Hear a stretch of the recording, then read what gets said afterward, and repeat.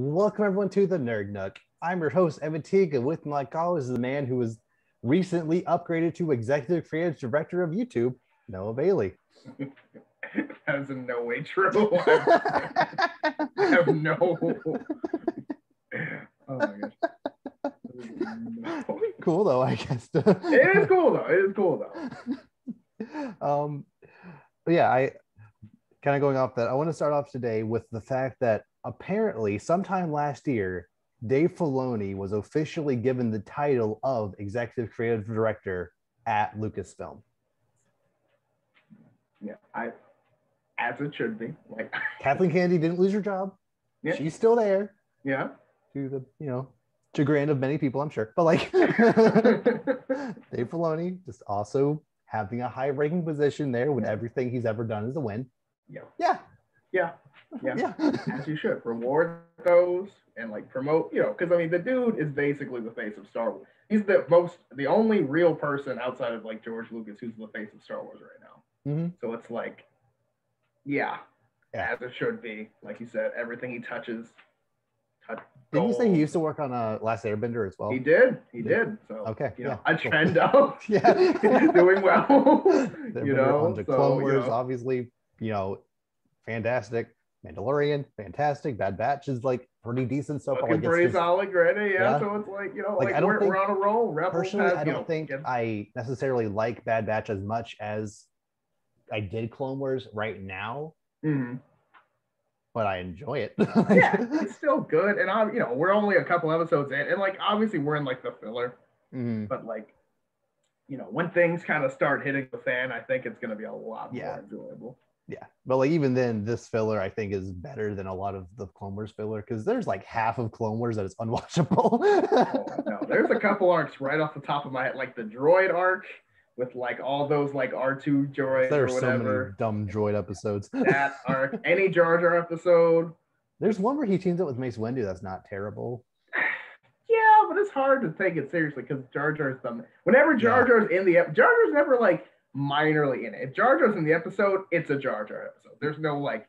There is also that one where like they visit the like Jar Jar's clan and Count Dooku shows up at the end and him and Anakin have a fight. That was fun. yeah, that's kind of cool. But again, like.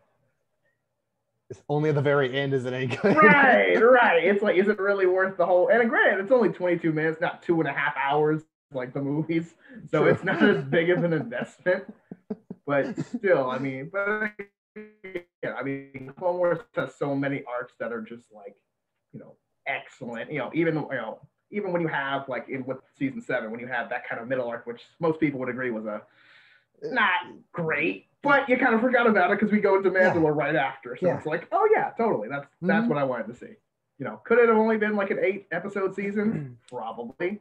But Yeah. And I mean, I do think those episodes were one of them wasn't necessary at all. But like the ones surrounding that one were necessary because to kind of see what Ahsoka was up to and how she got to where she got in. Yeah, I feel like that could have been like I think it was 4 episodes. It could have honestly been 2. Yeah. But that 3rd episode in there, like literally they ended up in the same spot where they started. Starts in prison, gets out, does all this, goes right back to prison. Like, really? Back to that was literally like the equivalent of go back 3 spaces from Monopoly. It was just like, are you serious right now? But for the most part, Clone Wars. Absolutely great. Mandalorian, I mean, top shelf stuff. Dave Filoni knows what he's doing. Just give the man his movies. Like, I don't see why not at this point. I don't understand it. I'm not sure if he technically is on like the same level as Kevin Feige at Marvel, but like he's in that echelon. Like that's where he should be, like still being able to focus on directing the shows that he's working on, but have oversight and just being able to make the right decisions rather than right. Because I mean, honestly, because I know like the Ahsoka show's coming, like that's obviously he's gonna have his hand all up in that because that's kind of his character, and like obviously Obi-Wan is coming soon, and that's gonna be big. But it's also like I don't know, like I know this is kind of a thing in general, but it's like I hate when people feel like we have to have movie directors direct movies instead of just people who just get the content. It kind of just doesn't. Mm-hmm. I've never understood that, because the same can be said with like DC and like all these other things where it's just like, just have people that that know these characters and know these stories. Just put it on the big screen. I mean, they can handle it. Like, it'll be fine. Especially when Mandalorian's budget's huge. I know that a TV show is a very different beast than a movie. Like, they are built very differently. But I think if Paul Dini and Bruce Timm wanted to make a Batman movie, live action Batman movie, they would be good at it. Like, I don't think it would be terrible. I think it might not be perfect, but I think it would still be done very well. Yeah, because, I believe at least one of them was spearhead Mask of the Phantasm, which is great. Just do that live action. Boom, there you go. Boom, there you go. And that's what I'm saying. Like, I don't think they would try to do a lot of unnecessary stuff or put their own little personal spin on it or add some unnecessary background info on a character that's not even relevant or accurate at all. And just like change lore places that's not necessary. Exactly. Yeah, or have wasted characters that just have that name because you know who that guy is and all this stuff. So it's like,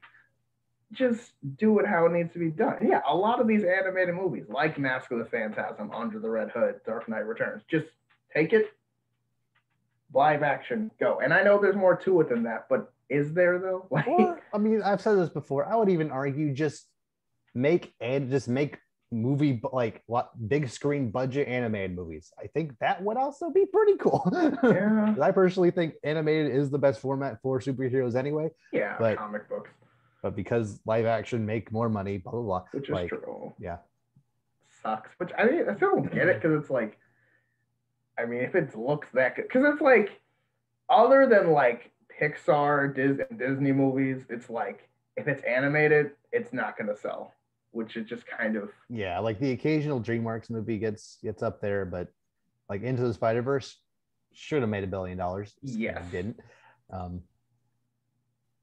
Whatever. In a world where Aquaman can make $1 billion, like Into the Spider-Verse definitely could. But then again, but Into the Spider-Verse doesn't, like, that's one of those movies that like it would be hard to put in live action because like there's so much, like color, so much like comic book stuff in the movie. That is my prime example of animation is like the ideal way to do superhero movies. It's the comic book movie. Yeah. But yeah, like I don't know. If Dave Filoni, I think, even though he is executive, director at Lucasfilm now, if he wants to actually make a Star Wars movie in whatever era he wants, preferably, one set in the Clone Wars, just to kind of flesh out the era even more. Boom. Yeah. Do it. I'd definitely watch that. Or just, it's like, especially like, and that's why I kind of like when I watch like shows like Mandalorian and like these, Obi-Wan come, because it's like, it's bridging the gap between live action movies and like shows, even if they're they're live action shows, but still like closer to, it's bridging that gap kind of. So then it's like, okay, well, if you can make, a multiple season miniseries live action that's, making all this money, has this much budget, maybe if we do give them a little more budget, they can make a movie. Just throw 2 or 3 Mandalorian episodes together, you got a movie. So yeah, it doesn't even need to like be some big grand adventure. Just like a bigger episode of Mandalorian. That's.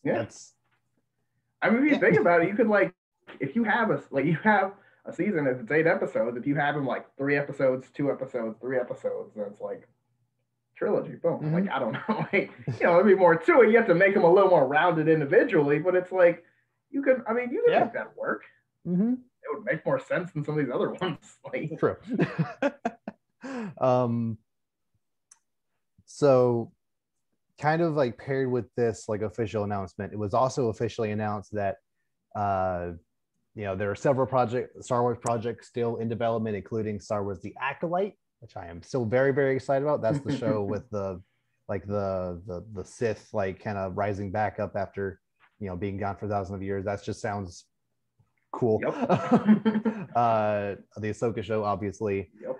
They did say that the Rangers of the New Republic is not currently in active development, implying that was going to be Gina Carano's show.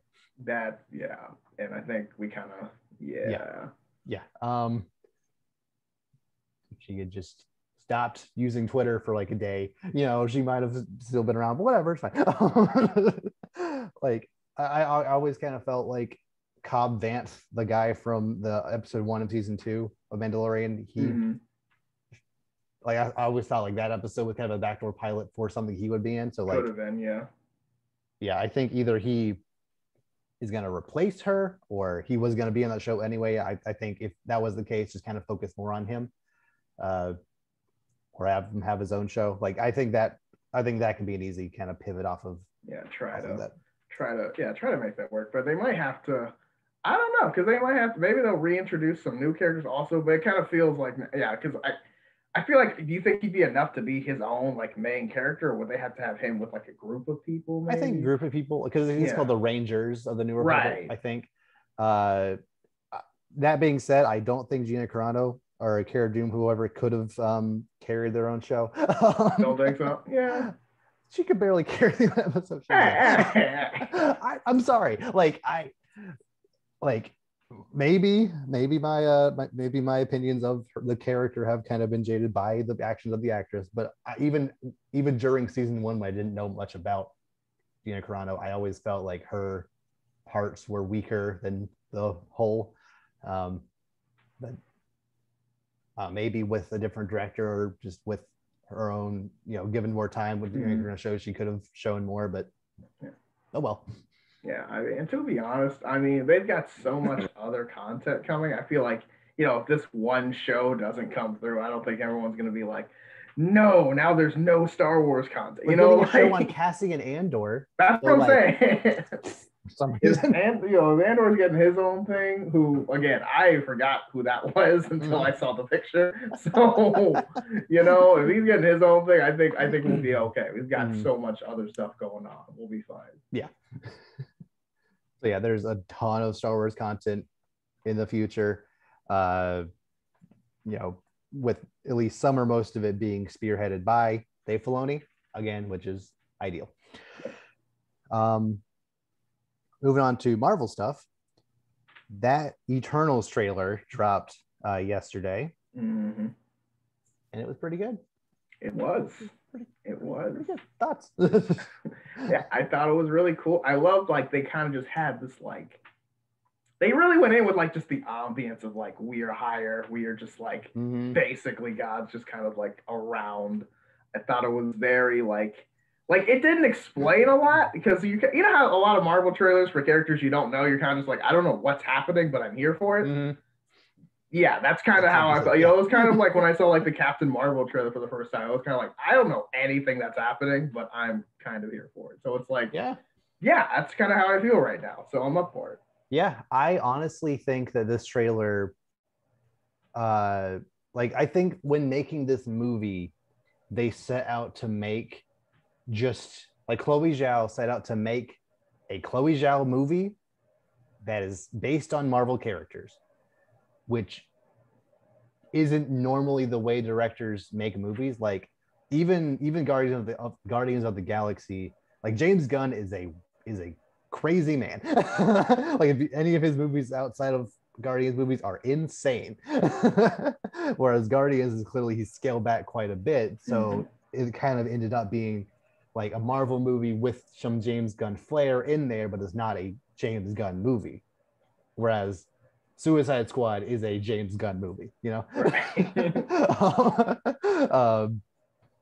whereas here, Chloe Zhao clearly I'm just going to make my kind of movie and you're going to call it a Marvel movie and that's going to be okay. And this trailer proved to me that it is going to be okay. It doesn't feel anything like any other Marvel movie we've ever had. The colors are drastically different. The atmosphere, the vibes, just everything about it. We barely even saw any superhero action in this trailer. Yet it kind of blew me away. It was great. Yeah. It was, like you said, the vibe, and also, just how it, it was kind of how it presented itself. It kind of just had this, glory-esque, kind of thing. It was just really, it was really, I was okay, this is obviously uncharted territory. We don't know what this is, but it looks awesome. So like, yeah, I want to see it. I thought, at the end where they bring in the Eternals, how they did that was really cool. How they had like the letters like come together, and I was kind of like, ooh. I do find it hilarious though that this trailer confirmed that even though they've been around for thousands of years, they just kind of let a Thanos happen. Yeah, yeah. Like they're choosing now to get involved when which Thanos... is kind of funny, which is kind of like, okay, what's bigger than Thanos trying to like destroy the universe that you were like, all right, I'm getting up. Like, it's like waiting until after the kid like kills the other kid to be like, okay, maybe they need a timeout. It's like, I mean, we've kind of already... I assume like because the Eternals are so powerful and are so like ethereal, I assume it's gonna be like multiple Thanos level threats all at the same time. Like apparently in the comics, the Eternals have this like dark counterpart to them that were created around the same time that are just evil versions of them. And Thanos like is like a cousin to... He's like kind of one of them. Thanos is a weird guy. He's like kind of one of them. So if like even two of them at once would be a big deal, like that would check out. Okay, so that could be something. This almost kind of has like a Greek mythology vibe to it, almost kind of feel. So like I think that's kind of why I kind of liked it off the back. So I was like, oh, this is like we're coming off Olympus finally to like do something. I'm like, okay, this is I can get behind this. Yeah, like I feel like most trailers for example, Shang-Chi, I think is how it's actually pronounced. The initial trailer kind of made it look like it was kind of doing its own thing, like it was like kind of trying to break away from the general Marvel formula. I have a feeling that's going to be more or less like not a paint by numbers Marvel movie, but it's going to hit most of the same beats that we know from Marvel stuff. I legitimately think the Eternals is going to be its own thing completely. Is not going to have like the Marvel feel to it pretty much at all. It's just going to be this ensemble cast with that also happen to have superpowers, fighting people and doing things that exist in Marvel comics, but in a way we've never seen before. And I'm here for it. Yeah, kind of its own format, just doing way. And I think that works well because we're with characters we've also never seen before. So I think that'll be like, just okay, we'll be able to just accept this as its own thing. Yes, exactly. As long as they like in the movie have a good explanation as to why they didn't get involved when Thanos was around. I think it's gonna be pretty good. Like I was not that I wasn't excited, but I never really like I never knew enough about the Eternals to get excited, but now I'm pretty excited. Yeah, that's what I'm saying. It's like, I don't know anything about, it's kind of like with Guardians of the Galaxy back in like, what was it, 2014 or something? It's like, I didn't know none of those characters at all. But if it's a good movie, it's a good movie. And I'm kind of having to say, it's like, we'll see how this goes. Like, I don't know any of these people, but, it looks dope. Yeah. Last little bit of Disney news, kind of news I have is it seems like every 3 months there's a rumor that Disney is planning on buying DC Comics. That would cost them a lot. Not that I don't think it's for sale. Well, here's the thing. Like I said, it's been rumored like every 3 months or so that Warner Brothers, that AT&T is trying to sell off like DC Comics to somewhere like this, like unprofitable to the point where they're trying to sell them off or something. It clearly hasn't happened yet. But because of the Warner Discovery merger that's happening soon, this get their foot in the door. If there was ever a time to do it, I guess now would be the time. If you for some reason wanted to sell off, some of the most iconic characters and properties of all time. But yeah, especially in the superhero era. I mean, like I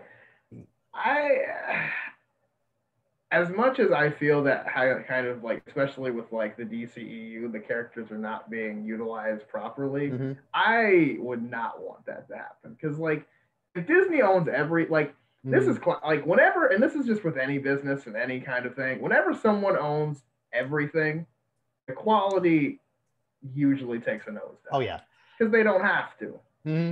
That's part of the reason why this will never happen. Disney would have to sell off Marvel to acquire to acquire DC, because that would break monopoly laws for a couple of reasons. A, they already are like on the brink. They own 39% of the film industry. 40% is technically a monopoly when it comes to like from a technical standpoint.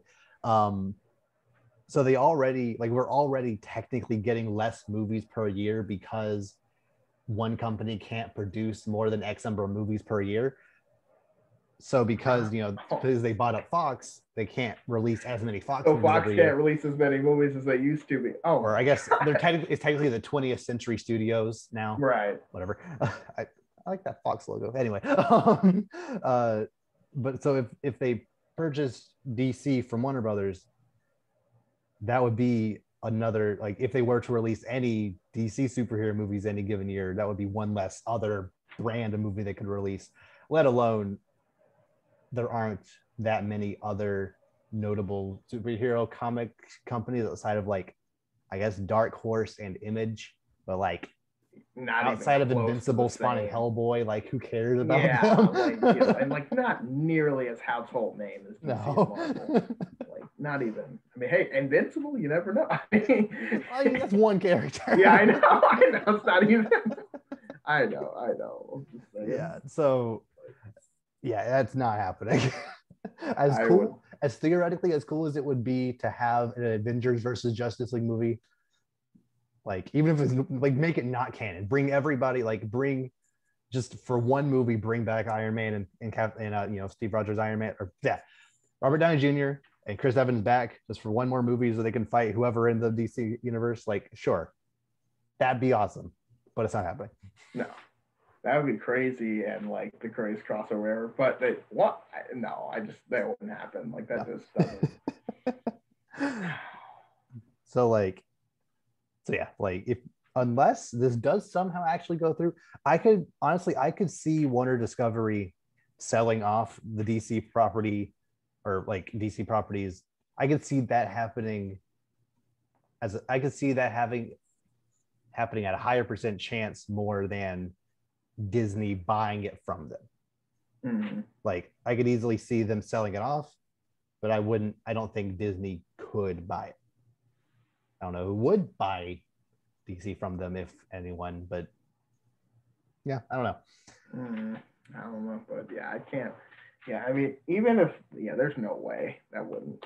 But yeah, I mean, if they really do sell DC comics, I mean, hopefully whoever does take them up will just kind of, I don't know, just try to, I don't know, like, just not change too much, but like, I don't know, it'd be hard. Change stuff for the better, I guess. Yeah, or like keep what's working and try to change up what's not really working. Yeah, basically, which I know is as vague as it gets, but still. Yeah.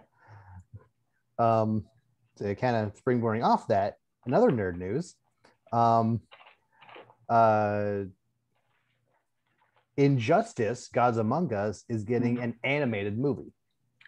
Ooh. So okay. Yeah. I know, obviously, there's 2 Injustice games. There's also pretty extensive comic series based in that world. Yeah, like that. Yeah, I'm definitely for that. That sounds great because, again, and yes, I know, evil Superman has been done to death, but at the same time, it's a popular enough game. They have comics, like you said, like, yeah, make it a movie, especially if it's going to be animated, which, is the superior, format, as some would say. So it's like, yeah, go for it. It should be fun. For the record, Injustice kind of started the major trend of turning Superman evil. Like there were obviously, comics before then where that idea was thrown around with Ultraman, the other dimension Superman and the whatnot, but like, Poison Ivy mind controlling him. Like there are other instances of a character named Superman or Superman-like character turning evil in DC comics. at least for like a time. But Injustice really like started getting that going and like it really started the zeitgeist of the modern era of that happening. So I wouldn't put it, I wouldn't like put it against them to do it again. Right. Yeah. It's like, especially, they start, this isn't their fresh idea. This happened years ago. Because I think the first Injustice game is like 2013. Oh, wow, really? That old thing? Okay, yeah. So like, it's been, this has been an idea almost 10 years ago. So like, it's not like, oh yeah, that's original. Like, hey man, this is just. But yeah, I'd definitely like to see that. I know there's kind of some character interest because I know like in Injustice, I think like it's like Damian Robin, but and like Nightwing, he like kills Nightwing or something. There's a lot going on in Injustice. It's a different dimension. Yeah, it's a non-canon thing.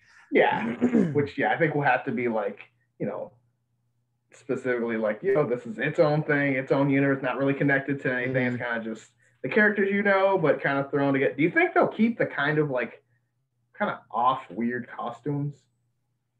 I think they'll keep the kind of off weird costumes for the other dimension characters so that you can tell them apart. Mm-hmm. If I'm not mistaken, that was kind of the case for the games themselves. I think generally speaking, they'll keep it because since it is animated, you can just draw them to look similar to either the comics or the games. Which, again, I'll say it again, like I wouldn't necessarily want an Injustice live action movie. I think animated is good. Yeah, animated much, especially it's a video game, and a comic series, so it's like animated would just make more sense. Yeah. Plus, I think like standalone DC animated movies specifically, you can get away with a lot more. Like for example, the Justice League Doom movie from like 2010. Like that was just a standalone one-time thing, but like almost every single major villain was already established. Like the Justice League was well into like had been established for many years at that point. Like even though it was just one movie not connected to anything else, the world felt lived in. You could suspend your disbelief a lot more and just like accept, oh yeah, these are just the characters from the comics. Like boom. Yeah. With it, yeah. And Injustice specifically, I kind of hate the opening cutscene of Injustice where they're just like fighting a bunch of random villains who are just here, and then Doomsday shows up and Superman's just like Doomsday and then just punches them. It's like Doomsday is here and you're just like, oh, that guy again. It's like, I don't know, like Doomsday feels like a bigger deal. Just that's a lot. Granted there's other stuff going on, but it's like Doomsday is kind of priority one.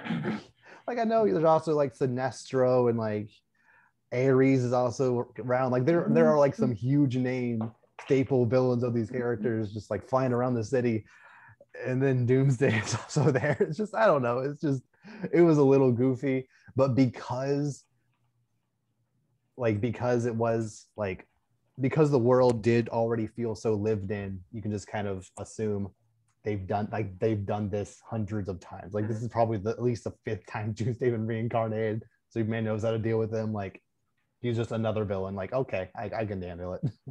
Yeah, that's fine. Yeah, it's just, and I like that. They kind of just, it's one of those things for the fans where it's, animated wise for the fans. Like, these characters. We're just going. We're not explaining who this is. You should know who this is if you're watching this movie. Like, we don't need to explain to you why, Sinestro. Who's Sinestro? Is he like a like you know who that is? We're not doing this whole what's up. Yeah, I don't want them to do a thing where like the even though I liked the movie fine enough, I think the New 52 animated universe wasn't quite built up enough to the point where Death of Superman felt earned quite yet. Even though that movie was pretty solid, I felt the universe could have been lived in a little bit longer in order to make it actually. And also, Superman kind of did feel like that. It felt like that was the first movie he was that Superman. He kind of felt kind of like almost kind of like, a loner, like, I don't need these people in the first movie or two. Yeah. And then in that movie, he's like, oh, everyone loves Superman. And it's like, kind of what they did with like the first Justice League movie. It was kind of like, oh yeah, Superman. It was like, really, this guy? I mean, he was kind of. You liked him anyway. Yeah. So yeah, but it got better. But like in that movie, it really sold it. Mm-hmm. But at the same time, it was kind of like this kind of felt kind of new. Yeah, because he had been around in Justice League War, Throne of Atlantis, maybe one other somewhere in there. But yeah, with that being really the first movie that was focused on Superman, it didn't really feel earned at that point. Yeah. That being said, I hope they don't try to like put this Injustice animated movie in with the newer, Man of Tomorrow, JSA universe. Yeah, but it wouldn't. I mean, it wouldn't fit at all. No, like it would just. Yeah, like if anything, I feel this kind of movie would have worked better. Just do it, essentially do it in the New 52 art style. Like I think that art style is ideal, A, for comic book movies, and B, for an adaptation like this to get a little more brutal, a little more gritty. Like I think that would be ideal. Because I don't think they did like any kind of like Justice Lord alternate universe kind of thing in that universe. No, we haven't had a Justice Lord's anime or like Crisis on Two Earths thing since Crisis on Two Earths from like 2009, I think. Yeah. In over 10 years. I'm trying to think because like even I'm trying to think. Yeah, we haven't had anything like that since like I think that was the last one because I can't think of like in Young Justice or anything. Raven the Bold had one around the same time. Oh yeah. It was like I think Silver Cyclone, was that Red Tornado's alter ego? Maybe. I'm trying to remember. I know it was like Owlman because that's always the go-to. Yeah, I think it was Red Tornado's alter ego. I think his name was Silver Cyclone. I think he was like the main and there was guy. like Blue Arrow or something, which I'm like, oh, that's on the nose. Like, he could have changed it up a little bit. Nope. Yeah, like, how is it so hard for Warner Brothers just to do comic stuff in their live action movies? It should have been so easy to do solo movies, team up movie, solo movies, Infinite Earths, solo movie, Dark Side. Boom! There's your trilogy of trilogies. But so easy. They have to do it their way because then everyone's like, "Oh, you're copying Marvel." Like, but Marvel did it right. But still, like. Who cares? If it's good, it's good. Like, if you do it well, no one will care. That's the thing. Like also not to mention Marvel hasn't done any kind of like like alternate dimension doppelganger stuff yet, really. Like they might get there with Multiverse of Madness, but right. DC, I mean, they had a little bit of Endgame stuff with that, but like that was like 2 scenes. Yeah, it even then, like whether or not that was a different dimension, different timeline, whatever, like was still really up in the air. Yeah, to really explain more on Loki. Like they easily could have just done their own thing, and it would have been good. Like they could have beat Marvel to the punch with that, but they just didn't. Like, okay, whatever. Like. But we got the Snyder cut. Woo! Like, whatever. Another evil Superman. What do you do? Superman makes up for it. So yeah, like I'm generally speaking, I'm excited for pretty much any animated DC movie that's coming out. Yeah. I just think those are done better than most stuff Warner Brothers usually puts out when it comes to DC stuff. So I'm in for it. Speaking of DC animated movies. Apparently, a League of Super Pets animated movie is coming out next May. All right. So, like Crypto, Bat Hound, and whoever else. Yeah. Apparently, Dwayne Johnson is playing Crypto. Of course he is. Why not? So this is like Secret Life of Pets meets like DC. Oh, man. This is going to be Dwayne Johnson. Oh, of course. When is it coming out? Next May. Okay. Well. It was one of those things that like the it was just like, oh, by the way, Dwayne Johnson is playing Crypto in that Super Pets movie. It's like, hang on, Super Pets movie. What are you I was like, wait, there's a Super Pets movie? Yeah, I did not see that. I mean, on list of things that no one asked for, that's right in the middle. I'm like, all right, sure. I mean, it's animated, so I'm not like gonna say no to it. I mean, I am like, I don't really. I mean, I don't know, man. That just doesn't. I mean, Super Pets movie just does like I don't like they I know they had like a crypto show on Cartoon Network back in the day, but like which was was honestly probably pretty terrible, but I loved it growing up. Fair, but like I don't know, I never really saw it that much because I was just like, I'm not watching this. Like, remember there was a Green Lantern dog. Green Lantern? Maybe a Flash Hound, like a Dash Hound, but Flash. I know there was Bat Hound for sure. He had I think Bat Hound was like he had like a utility collar. I don't think he was a staple. I think he only like cameoed a couple episodes. Probably. I know he had like a utility collar and like a bat like skateboard or something, which I'm like, sure, dog, what are you doing? Whatever. Yeah, and it's just I don't know. It was just like it was probably a girl one. Yeah, I mean it was probably like Wonder something. Yeah. So yeah, that's a thing. Cool. Right. Whatever. Sure. Why not? And Dwayne Johnson's probably like, I know I have to make 5 movies a year, but really, like, I mean, he does have to be in everything, but at the same time, whatever. Good gracious. So I want to talk real quick about we've talked about the CW Powerpuff Girls live action reboot thing. It was announced the other day that I'm just gonna essentially word for word from the title that I like, the title of the article that I copied. The Powerpuff Girls CW reboot to reboot the pilot later this year. They already filmed and like did everything for the pilot that was going to air, but it was apparently so bad that they're redoing it later this year.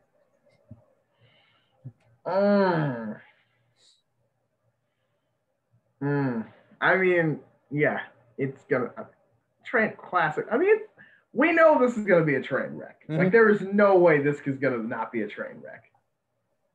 I mean, this is, I mean, this screen, like, you just like live action and Powerpuff Girls just automatically doesn't go together at all. If you have seen that show, you know you can't do that. They don't have toes. How do you? They don't have fingers. They're literally like little circles with like limbs on them. They're this big, and then they fly around with Superman godlike abilities, have like laser vision, super strength, like invulnerability, basically. And the amount of damage and that show was extremely violent. Do not be fooled. There is like, I mean, there's blood in that show. That show has like the teeth flying out. He's like Mojo's brain showing through his helmet half the time. Like, that show is extremely violent. There's no way they can do that. Like, yep. Why said that? Like, why Powerpuff Girls live action? Like, that's just not. That doesn't even make any sense. It's a property that signed up on. I'm sorry. I want to be in that room. Like, the person who's like, "What if we did Powerpuff Girls live action?" I'd be like, "No, veto." Completely false. Try again. No chance. Try again. You fail. I would accept Dexter's Lab's live action before I would accept Powerpuff Girls. Exactly. I don't want Dexter's Lab either. No, like, again, wouldn't work, but I believe that before I believe Powerpuff. Like, on the list of Cartoon Network shows that would not work in live action, Powerpuff Girls is like near the top of that list. That makes no sense. You could do Samurai Jack. Like, that seems pretty easy to translate. Yes. Or even Johnny Bravo. Like, sure. Yeah, yes. Just have a big, like, John Cena or somebody be Johnny Bravo or something. Like, I know they don't have the budget for that, but still, just some big dude be Johnny Bravo. And, like, I don't know. Or, like, again, I said this the first time, but, like, Totally Spies. Same kind of concept. You got 3 girls. It's, like, based on a cartoon. You know, you don't have to make it weird that they're grown up. They're already teenagers. Just make them, I mean, you know, make them maybe college age to be more, more relatable. I don't know what they're going for, but it's like, that's way easier. And I know that show has a lot going on too, but like, that's way easier to do live action than. Yep. I don't know. I this would be Hall of Fame bad right here. I would kill to just read the script for this pilot that they deemed so bad. The studio, like the channel that still airs Riverdale, which sucks. Riverdale, every single line of dialogue is worse than the last. It's insane. Like, Like the channel that runs that deemed like no Powerpuff Girls reboot too bad.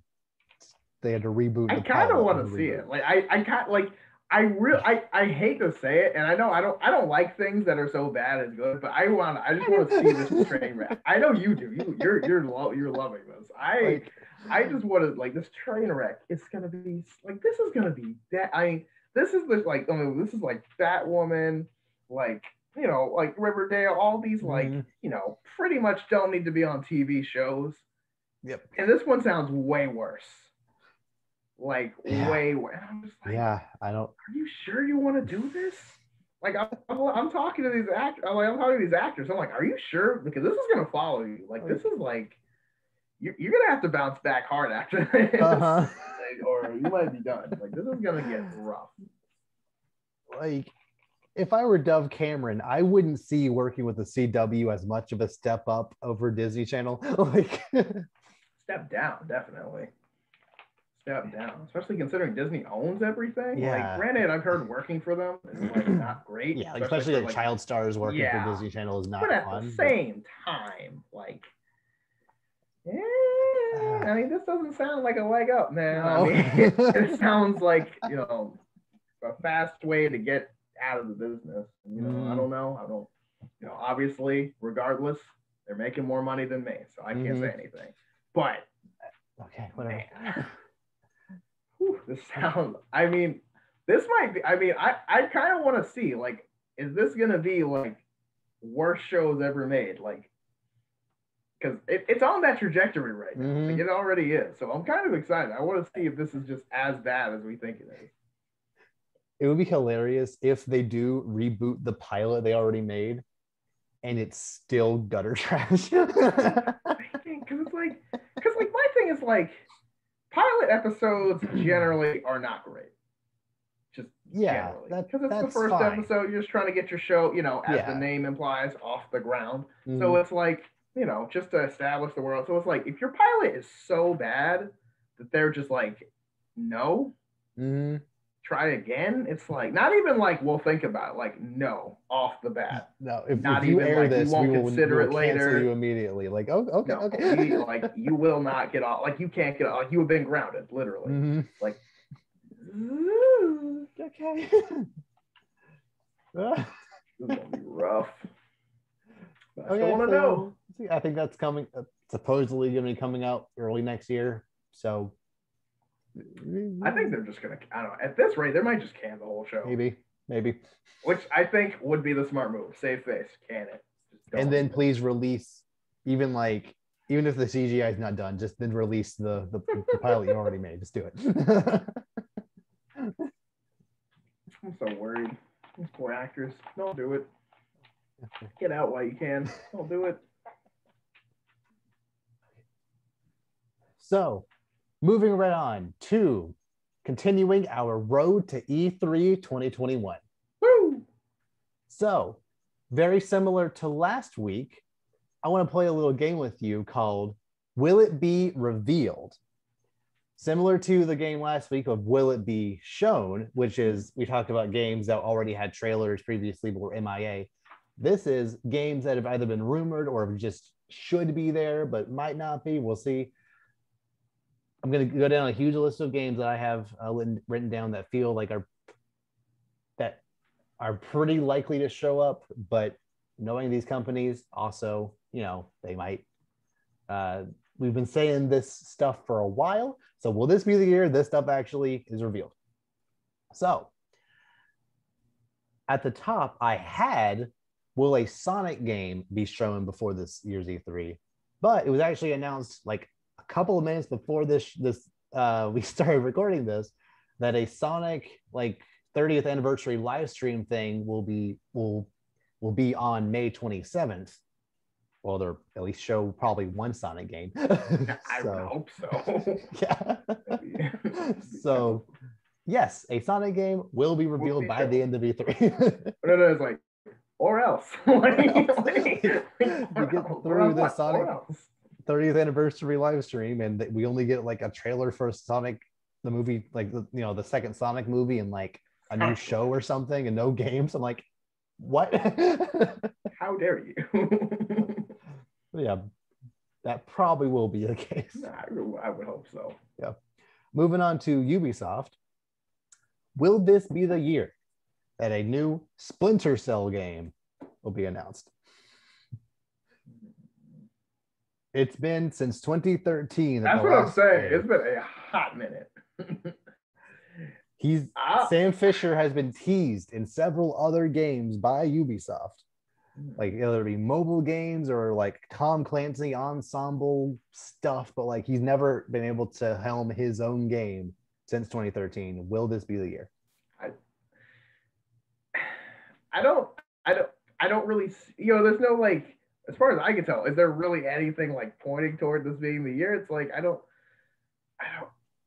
see it. I don't know. Outside of the fact that Sam Fisher, the main character from Splinter Cell, has been teased in almost every other major Ubisoft game. Like, I think you can play him in Rainbow Six Siege, or at least there's like a skin of him. Mm-hmm. One of the Ghost Recon games was a mission that involved him. I think there are a couple of mobile games that have him playable, but like, they're clearly at least wanting to keep the character around. It would be weird if they don't eventually make a new one. Right. But I don't know. Why mention him a bunch if you're not even going to like utilize his own source material? Yeah. Like, those are the kinds of decisions that I feel should be made if the character like already has games, already is well established. Like if like, Mario spin-offs and Mario stuff being in other games isn't crazy because we know we're going to get, a Mario game every year anyway. So like, it's not like essentially every single time Sam Fisher shows up in a Ubisoft press conference, it's like, this is disrespectful. Like, like this is like, this proves that that we all want to play as this character. Mm-hmm. Yet you're allowing us to play this character in a way that he's not intended to be played as. That you know that he's a big name, but you're using him just for clout. That we're. But then again, I mean, is it working? I don't know how all those games are selling. Yeah, that's fair. I was like, I mean, if it's working, I get it. But yeah, I mean, you make a good point. It's like, why keep popping him up in other things if it's not going to be a point? But at the same time, they've been popping up in other things since 2018. Man, just because, I don't think, I mean, is something coming eventually? Probably. Is something going to show up this year? I personally wouldn't bet on it. 50-50? Yeah, I gave 50-50. I don't know, maybe 40-60 towards no, towards 40 being towards yes. Okay. 60 being towards no, at least for me. But at the same time, optimistic 40. Okay. Got it. 40 with a little smiley face next to it. 40 like. It could happen, 40%. Yeah. Okay, I'll try it. Will this be the year that a new Rayman game is announced? Ooh, I actually bought a Rayman game the other day. It was like Which one? Rayman Rush on the PlayStation 1. Oh, okay. Yeah, I know. Yeah, like really. Yeah, it was like a real throw. We and my brother played that game like way back in the day. With like, did you like buy? Was it like on the PlayStation Store and you just? Oh no, it's like there's the. Do you guys? It's like a retro game store by my house. So I was just like, oh dude, like we still have our PS2 at my house somewhere. So it's like, yeah, I'll play. I bought it, but of course we haven't played it yet because it's just like effort. But like now when we feel like it, we'll play it. Sometime. Yeah. But yeah, Rayman. The last one was in 2013. That was Rayman Legends. Yeah. It's been ported to every single system since. It was ported to PS4 and Xbox One. It was ported to the new the Switch. I think it's on Series X and PS5, or at least it was announced to be on those. Well, that might happen. It might be maybe if it hasn't been announced, it'll probably be announced that it's on that newest gen. But I mean, do you think a new Rayman? Because I don't know, man. Like, it'd be cool. Now that I think about it, Rayman would be like a really like good PS5 game, like based on just like. I think it could be. I think so. I think so. I mean, like Rayman Legends is one of the best platformers ever. Right. So it would be weird for them to like have this game that is fantastic, and they know it is great because they keep porting it to everything. Right. Yet, like they know it is so good. They know that fans like it, and then not want to build on the next, like building that franchise even more. Like it could be like a Grand Theft Auto 5 situation, which is kind of like Rayman isn't nearly as popular or profitable as GTA 5.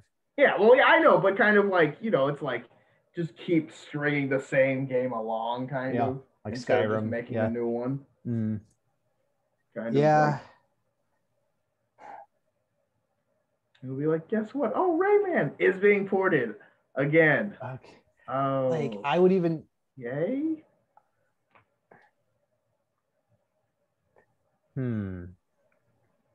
Okay, let me ask you this. Do you kind of on that same train of thought, do you think it would be more likely of a brand new Rayman game or a remake of a previous Rayman game? Definitely a remake, personally, I think, because I think that would be kind of the safer move. Definitely, because it's like, all right, let's not mess this up, because again, it's like when you try something new, it's like the potential to mess up is much greater, because the potential to overtake what was made when it's really good is very low, but the potential to mess it up is much higher. So it's like, if it ain't broke, let's just bring it, let's just take what we got, bring it up to current gen and just throw it on there. People, the fans will go for it. Yeah. And they will. It'll be like an homage, but at the same time, a new thing. Yeah, I think there is a 75% chance of, I'll say this. There is a 85% chance of Rayman appearing in the Ubisoft Forward presentation thing, whether it be during a montage of just, Ubisoft, I think usually starts their press conferences with like montages of different games that either in development or on that are just, they just like, I want to just like sizzle reel of just stuff that they have. There's a pretty good chance of Rayman just kind of like being in one of those for like half a second. But I'd say there's a 40% chance of a new Rayman game actually being announced. Yeah. Like, is that just any game or like as a remake or just like a new Rayman game? Like, okay. So I'll say 40-60, 60-40. 40-60 on a new one, 60-40 on a remake. I would say like personally I'm like 75 remake, 25 new one, because I don't see them making a new one. I don't. Like, I know they made like a new Crash and everything recently, but it's like I don't know. I feel like I don't know. I don't think like they're gonna go. I mean, I know it's not the same company, but like, you know what I mean? It's like I don't think it's gonna be. I don't think a new Rayman's been warranted. Yeah, I get it. I think there is a higher chance of them announcing Mario plus Rabbids 2. It's been, I think, 4 years. I think that came out in 2017. Yeah, I forgot about that. Like, it just like that's the kind of game that no one asked for, no one even considered asking for, yet it's really fun. Yeah. Yeah, everyone I talked to that play the game likes the game, but it was just kind of like, all right, well, give it a shot. Like an RTS shooter that has Rabbids and Mario characters in it, like, okay. Yeah, I'm here for it. I think there's a higher chance of that happening. Will there be a new Kingdom Hearts game announced this year? Honestly, I don't want there to be. I really don't. Not even like a spin-off or like prequel, anything? Well, I know. I mean, we had the whole Melody of Memory, and which is it's a rhythm game. Yeah. You know, you didn't buy it, did you? Oh no, I didn't. Okay. I did not. No. No. After what happened last time, I'm gonna wait it out. But right. I don't think there'd be another Kingdom Hearts game, just because like I don't know. I think they might give it some time because they do like to like let it, oh, this is coming. Oh, this is coming. Like tease it forever. But at the same time, I feel like I don't think they will. I don't think they will because I don't really know. Because again, I haven't watched all the cutscenes from Melody Memory yet because I know like there's probably something that I haven't seen. But at the same time, it's like I really wouldn't want them to. There is a lot of lore that doesn't understand. But at this point, I feel like they're just retconning stuff just to add more and just whatever they want. But I don't know. I hope if there is, I will do my family duty and at least look into it, be excited for it. But if not, I'm not gonna cry. I think there's a pretty good chance of them announcing at least Kingdom Hearts 1 and 2 coming to Switch. Okay. But I don't see them announcing anything new. A new game or anything, yeah. But that'd be, I think that would be nice. And I would definitely recommend playing them if you ever did. But what have next? Will there be a new Mega Man game? Oh, yeah, there should be. I think there should be. So. There should be. There definitely should be. I think there's a chance, but there definitely should be because Mega Man is one of those series that like does not always get the like props it deserves sometimes, especially like it. Mega Man 11 came out in 2018. Mm-hmm. It was very fun. I hard quit fighting the Yellow Devil, but you know what? It does that. Like, this game is so much fun. Then you get to that one boss that makes you just want to stop video games for a month. Like you just don't even care. I've had my fun. I don't need to see the right. You know what? I'm gonna go outside. Like I just need something fresh else to go. Yeah, I need. Like I haven't said that in so long. I just need fresh air. It's like, wow, you really lost, didn't you? Like you don't even want to play something else. You just want to stop playing for a while. But yeah, like Mega Man X9 would be fantastic. Yep. Or a new. We're actually like saying that they're actually finishing Mega Man Legends 3 or a new Battle Network. Just any version of Mega Man. There's so much that franchise can give you. Just anything Mega Man would be. So much, like first off, they had a new Battle Network. I might scream. That'd be amazing. But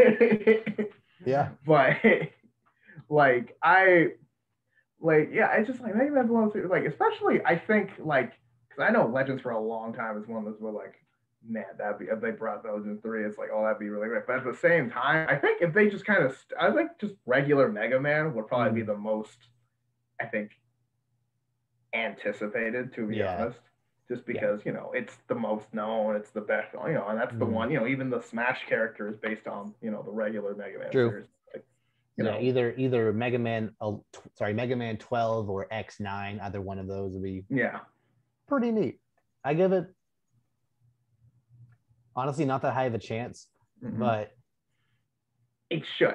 It should 45%. Yeah, that's honest, but it makes me sad because it should be. Yeah, like Capcom like usually announces a couple of like really big major games at E3 every year, like Monster Hunter World, the newest Resident Evil game and stuff like that. So they're gonna have some major announcement probably at the Microsoft press conference. That's also where they announced Devil May Cry 5 at the Microsoft thing. So like somewhere in Microsoft's E3, there's going to be some major announcement. I'll probably have 2 others that we'll speculate in a second. But I think if Mega Man were to show up, it will be in Nintendo's Direct. Yeah. Or maybe Capcom will have their own little mini like 20 minute presentation. Now if that happens, I'm like definitely something. Hopefully. Yeah. Oh yeah, because like I'm expecting 2, maybe 3 like big games from Capcom.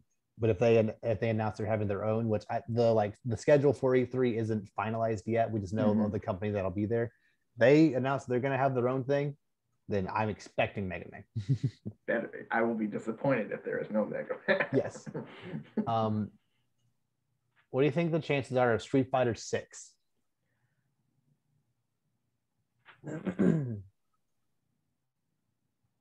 Honestly, pretty pretty solid actually. Yeah, thinking about it, because I know like it's Street Fighter's kind of making a comeback. Kind of. I know people with the OG fighting community aren't loving the newer ones because it's this character's 499. It's like, are you kidding me? Yeah. Like, what happened to the good old days where I just had to beat the game with everyone? Like, but good. So, yes, it is probably time for a new Street Fighter game. It's been 5 years since Street Fighter 5, and that was came out in 2016. However, Street Fighter 5 was at least partially funded by Sony. It was a PS4 exclusive, and still is. Like, it's not even. I don't think it's even on PC at this point. Actually, no, it is on PC, but not on Xbox. Yeah, so like it is like console exclusive to Sony. If Street Fighter 6 is the same scenario, it has a 0% chance of showing up this year since Sony's not going to be there. Like they would want to show that at their press conference. But if Street Fighter 6 is coming to everything, I would say probably 70% chance, if not more. 70%. Yeah. Okay. That being said, what do you think are the chances of a Marvel versus Capcom game? Well, with Marvel movie, yeah, probably pretty good. NVCI was not good. Infinite was not good. That came out in 2017. Yeah, like that one came out after Street Fighter 5. So do you think I'm thinking one or the other, but not both? No, definitely not both. Yeah. Honestly, I'm kind of thinking like where's like with Marvel Heroes, just because I mean Marvel is still one of the biggest things going on right now. Granted, the characters for the original games were not the ones being used now, because now they're trying to like hard press the MCU into it, which isn't.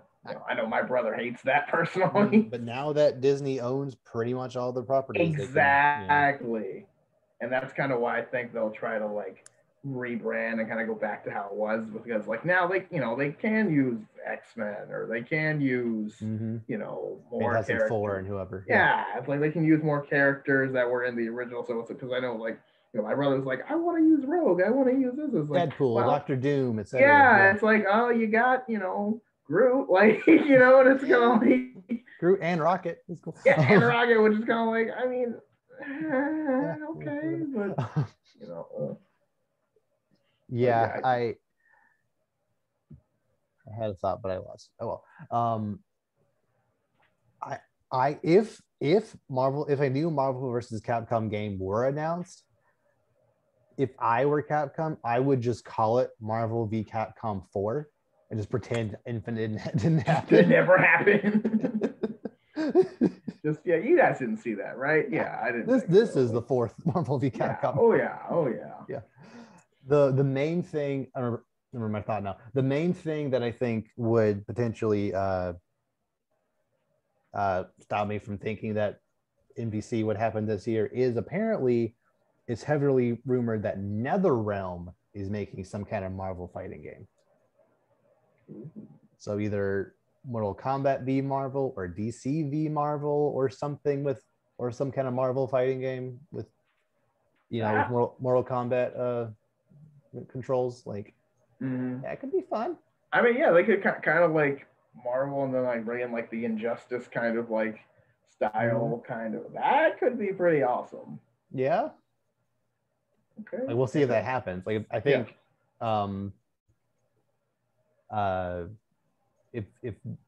if that game essentially if by the end of DC Fandom we don't get an announcement of Injustice 3, I think that makes the rumor of them making a Marvel game more likely.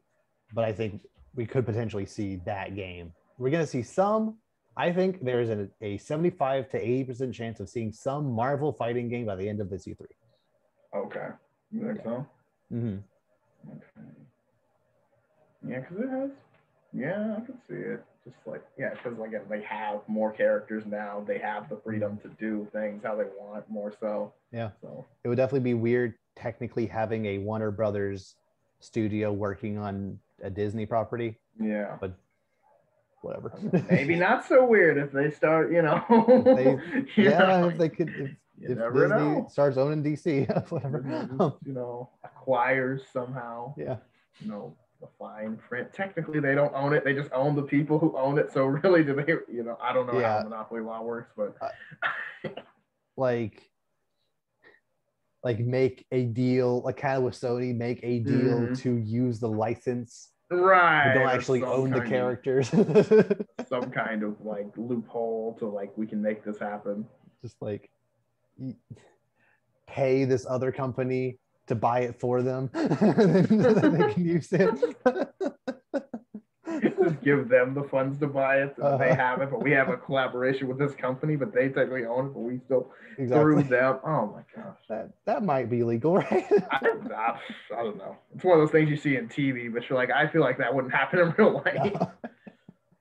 No. You kind of mentioned this earlier, but is there even the smallest chance of GTA 6? No, because if it ain't broke, like... GTA 5 is coming out on PS5 later this year. It's no. Yep. No. Give it 3 more years. No, if it ain't broke, maybe on the 10th anniversary of GTA 5 in 2023, maybe then we'll get GTA 5 2. I feel like we're gonna be on GTA 5 for the next 15 years.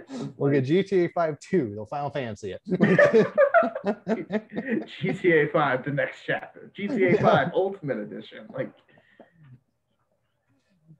GTA 5 be surprised. Yeah, GTA 6.000. No way. 0. Watch it drop though. Watch it drop. Okay. Watch it somehow. We're like, yeah, there's no way. Like, what? How did it? It's like just announced as we finish this podcast. GTA 6 is happening. What? Okay. All right. Cool. Whatever. Okay. Now into the Nintendo portion. Ooh. What are the chances of a Star Fox game? I'm excited because I do want there to be a Star Fox game, but I'm also like, I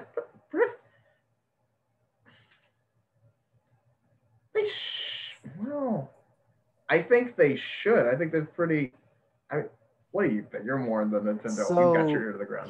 Here's kind of my mindset with what I'm going to say here. Nintendo, as of right now, we have nothing for the second half of this year. After Skyward Sword in July, there are no games announced for later this year. Nothing? Yeah, we have no confirmed releases for the second half of this year. There are several games that could fill that block. Well, let's have No More Heroes 3, but that's not made by Nintendo. That's just coming to the Switch. There are no in-house or at least co-made by Nintendo games coming later this year. Potentially, we could get Breath of the Wild 2 filling that slot. We could get Bayonetta 3. We could get Metroid Prime 4. We could get just a bunch of other different games. I guess Pokemon Diamond and Pearl remakes, but even then, most of the times, the Pokemon game isn't the only game to come out in the holiday season. So there's got to be some other, at least mid to high tier game come out this year. Star Fox easily could be that. A return to form, but actually moves the story along for once. Because every single Star Fox game that's come out has just been, oh, here's Star Fox 64 again. Actually, Star Fox 64 is basically just a retelling of the SNES one. So really every single game aside from kind of Assault on the GameCube, but even then that was just, you fought Andros again as the final boss. Every single game has had the same final boss. You gotta mix it up at least a little bit. Yeah, I think some grand return of Star Fox could fill that September, October slot, if not be the big holiday title for Nintendo. Yeah, that would be pretty awesome too. Yeah. Just Star Fox kind of come back to the main, because we've got Mario, obviously, Zelda's doing big stuff, like bring Star Fox back in there. Like get back, we're one of the heavy hitters. Like, like it should be a pretty heavy hitter. Like especially if they get rid of the like on rails shooting aspect and make it like completely like open dogfights. Yes. Like that would be awesome. I like the on rail portions, but I think it just doesn't work as well in like the modern era.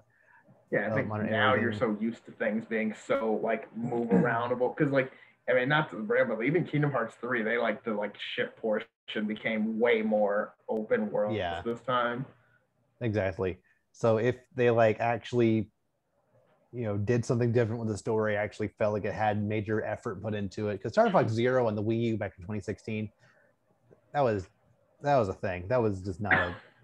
It was called Star Fox Zero, yet it was a retelling of 64. When like, why wasn't it a prequel? Like there is like actually some lore with Fox's dad that hasn't ever actually been told in the games before. So like it should have just been a prequel or something. Whatever.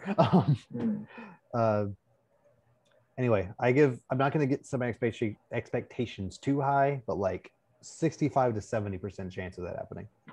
Okay. Yeah. I'm less inclined to say that for the next one, but they could surprise me with an F-Zero game. Maybe? You think so? No, I don't. Okay, I was like, I mean, like, I was like optimism, but also no. Like ideally, I would want a Captain Falcon game where it's like half the game is you're racing, the other half is like you're in the street beating up bad guys, like doing Captain Falcon from Smash stuff. Doing Captain Falcon things, yes. Yeah, because like yes, there's a like F-Zero anime where he is doing stuff like that. There's some cutscenes from the GameCube one, which we haven't actually had an F-Zero game since the GameCube. Not even like a remake or anything. Like just remake the GameCube one. That's the best one. So just do that if anything. Although there actually was a rumor a couple of years back of like a Star Fox F-Zero hybrid called Star Fox Grand Prix that was heavily rumored and like basically confirmed true by several different outlets, but then never came out. So that could end up actually being a thing and happen this year. I don't know. But I don't know. 12% chance of F-Zero. Yeah, I'm not putting my money on that by any means. Pikmin 4. So this is a game that's been again rumored, basically confirmed by Miyamoto himself since 2015. They recently ported Pikmin 3 to the Switch last October. Do you think Pikmin 4 will be announced? Yeah, that probably especially with the recent porting, I think that's a good sign for it. So yeah, I'd say like 60, 70. Yeah, that's about right. Yeah. 60s, 65-ish. Again, not getting my hopes too high, but like especially for how well Pikmin 3 did. Like it outsold. I think Pikmin 3 outsold Pikmin 1 and 2 combined, like within a couple of weeks. Like it did very well. That's a good sign. Yeah. So yeah, like of the three we talked about so far, honestly, I think Pikmin 4 has the highest chance. So like, yeah, I'll say 70.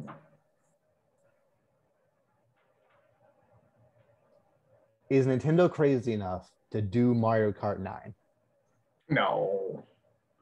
Because Mario Kart 8 still selling like hotcakes. Mario Kart 8 sold 10 million units last year. It's just the same game again. Like what? Mario Kart 8 Deluxe on the Switch sold more sales than most games do in their lifetime. Yes. Like it sold more copies in the last year, in its 4th year in the market. Like arguably 9th year if you count like from only including Switch. It's like 7th if you include from the Wii U. Like it's been technically, people have been able to buy Mario Kart Mario Kart 8 for 7-ish years now, and it sold more copies in the last year alone than most games do. Mario Kart has reached that point where it is the system staple. Mm-hmm. It doesn't matter if you like it or not. If you have a Switch, you're getting Mario Kart. It's just implied. You don't even leave the store with the Switch without Mario Kart. It's basically implied. So it's like, because everyone plays Mario Kart. Like, if you play video games, you play Mario Kart. Like, no, have you ever met anyone who like doesn't know how to play Mario Kart? Nope. Right? Like, if you don't play video games, fine. But if you play video games, you play Mario Kart. Like, it's, some people are obviously better than others, but it's like, you've at least played. Like, and that's what I mean. It's like the Switch staple. So honestly, they don't really have to make a new Mario Kart. They can just Mario double, just until next gen. Mm-hmm. Which, even though they don't really have to make one for this gen, honestly, I mean, they can kind of just keep going and then, maybe do the same thing again. Maybe near the end of, the Switch, they got Mario Kart 9 and then Mario Kart 9 Deluxe for next gen. Like, exactly. That's what I'm thinking. Like, I think Mario Kart 9 will come out on the Switch at some point. But I think that'll be next year, like when they're already pushing 100 million units. Yeah, I mean, like, it's still so profitable. Why would you mess with that? Exactly. Like, Mario Kart 8 is not slowing down anytime soon. Mm-hmm. I'm just gonna do some math real quick. Like, I just 1.17, 1.42.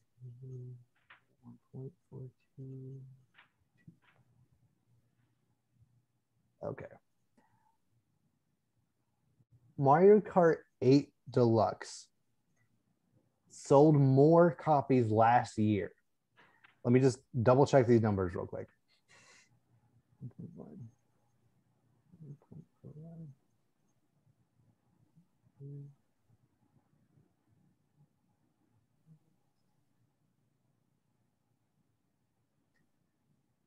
Mario Kart 8 Deluxe on the Switch last year sold more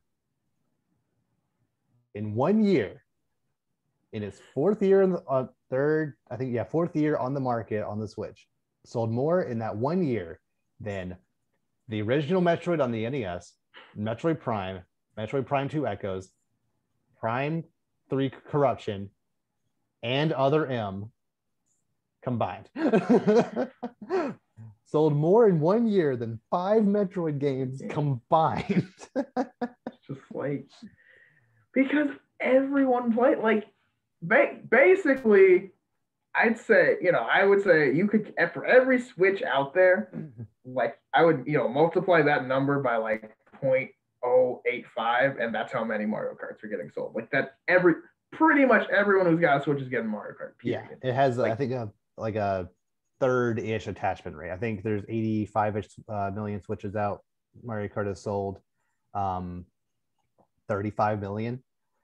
So yeah, I'm surprised it's not more, to be honest. Like, that, I think that's over a third attach rate. Yeah, Mario Kart 8 Deluxe on the Switch alone, not including the Wii U numbers, has sold double the entire Metroid franchise. Yeah.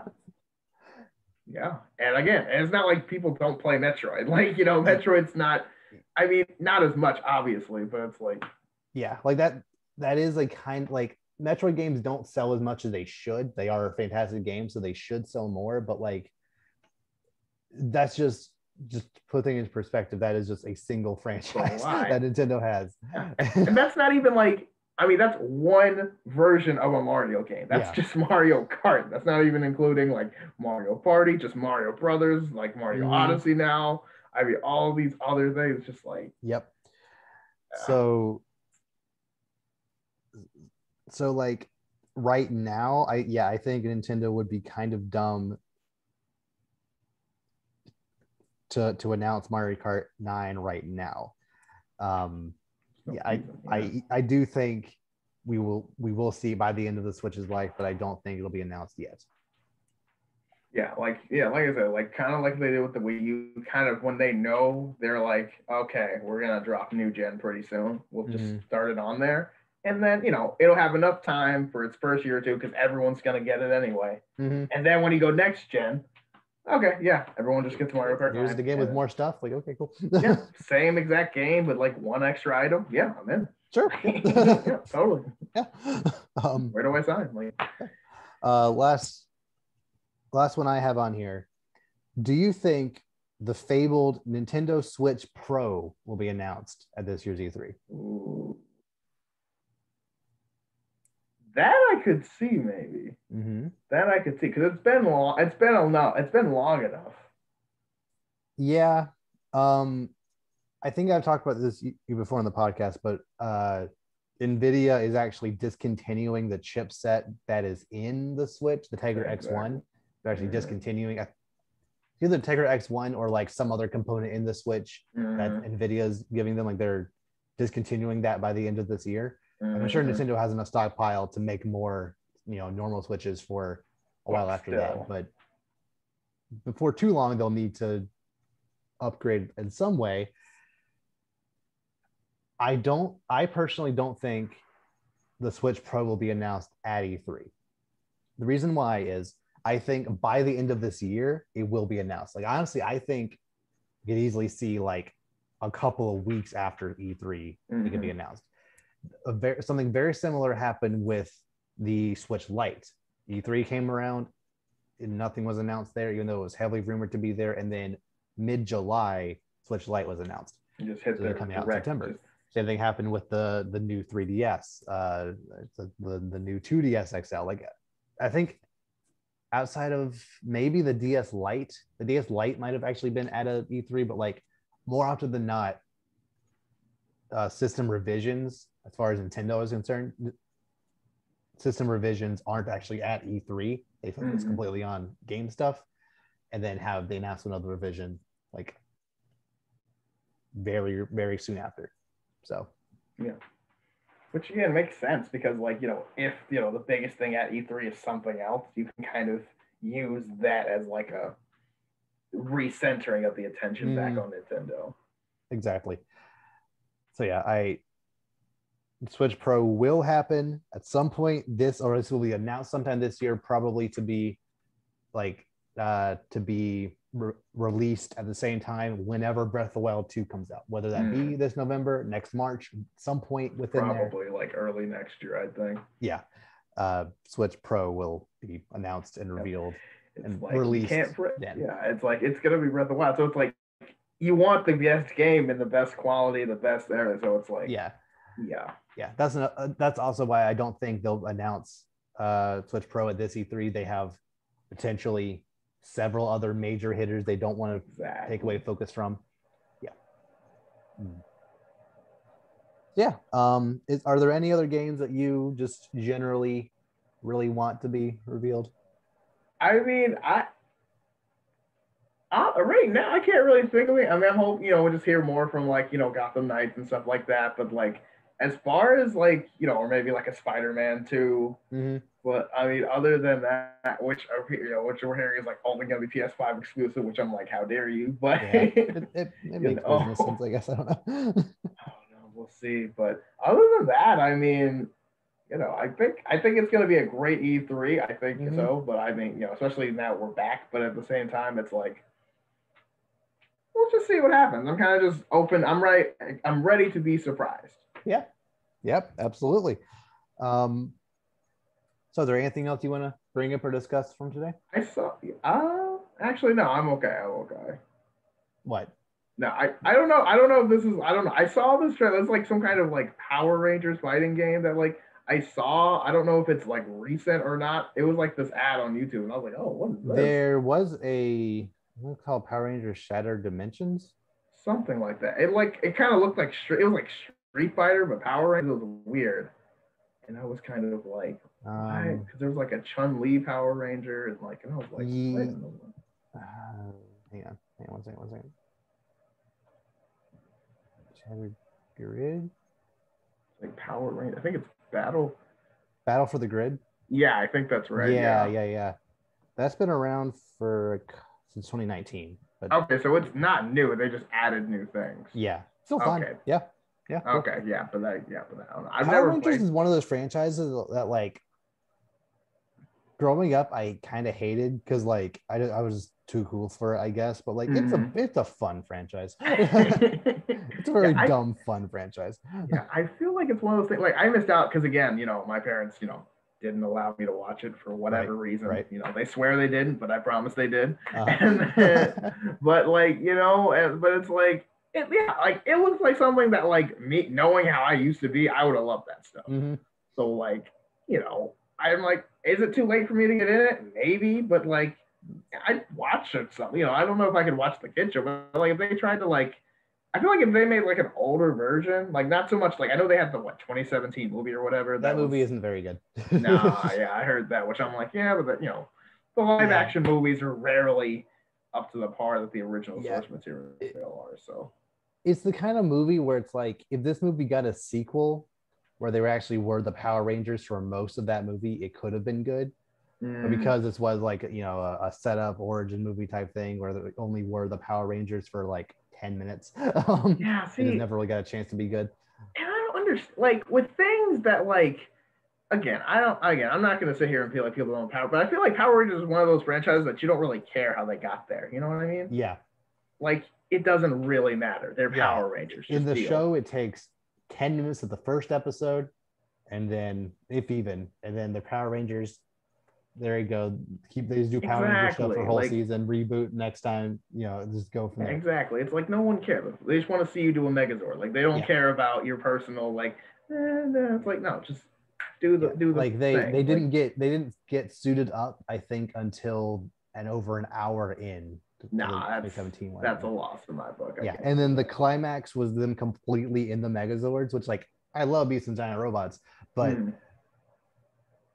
there's just something satisfying about them doing Power Rangers stuff, with their different weapons, and then like upgrading to the Megazords, and then going and fusing together, and just going into battle already Megazorded up is just, I don't know, it just kind of felt a little cheap. I don't know. Yeah, I can see that. But I don't know. Maybe they should. And that's like, I feel like you got to know how to attack your audience, really, because it's like, what kind of, because it's like, what properties do we have? What can we really run with? Like, it's like, we don't need to see, how we got here. Are we all front? It's like, you got just people with neon colored costumes beating up, like, what do they fight? Monsters or something? I've never even seen Monster of the Week type thing. Yeah. But but still, like, that sounds awesome. Like, just go with it. Some gray CGI looking kaiju thing. Just let's go ape. Let's go. Yeah. But, we'll see. Yeah. Anything else you want to bring up? That's all I got from here. Okay. So with that, we'll see you all next time. Take care, everybody.